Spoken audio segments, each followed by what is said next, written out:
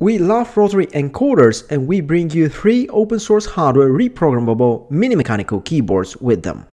ANAVI Macro Pad 10 comes with 9 hot-swappable Gateron red mechanical switches with translucent keycaps and a rotary encoder. There is a yellow backlighting under each key, RGB LED on the front, and 4 RGB LEDs for underlighting. The hot-swappable sockets allow you to easily change the keys with any Cherry MX compatible mechanical switches with no soldering.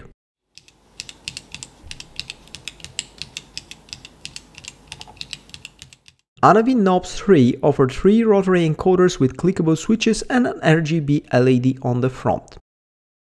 ANAVI Knob 1 is a tiny input device with a single rotary encoder and an RGB LED. You can turn it left, you can turn it right, and you can click it.